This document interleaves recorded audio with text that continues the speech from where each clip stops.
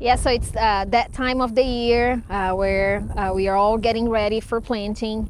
Of course, conditions were really rough, so very hot, very dry, so we haven't seen many drills around out yet, but that's going to change after the latest rains we received. So we'll probably start planting our forage trials, our dual purpose plots next week, and with the moisture, just to take advantage of the moisture. And actually this is mid-September is the optimal timing for planting dual purpose wheat. So that is the time of the year where we can maximize forage production while also minimizing yield losses from planting too early. One of the issues that usually we are afraid in these conditions is that we have enough moisture for that wheat seed to germinate, but we don't receive enough rain later on to sustain that seedling growth. So that's always something on our mind.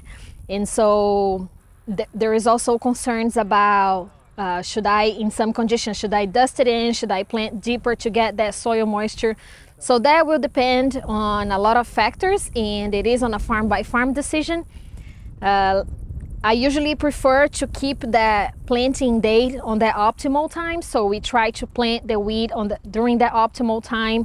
And so last year, for example, we dusted in a lot of wheat, but then conditions were really rough. We never received any rain in the fall, and the forage situation was what we all know about. It was really low.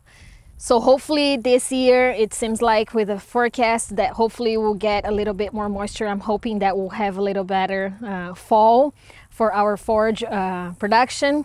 So a few things for producers to have in mind is just right now it's a good time for soil sampling to know what is the fertility situation in each field before actually doing that nutrient management.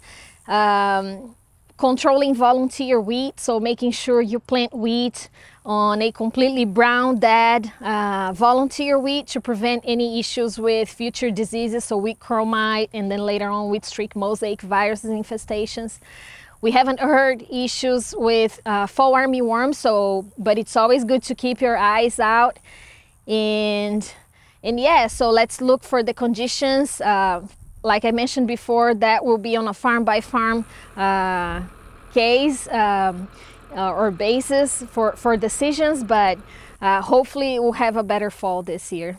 If producers are interested in seeing variety differences not only in yield and protein but also forage, we have all results posted on our website.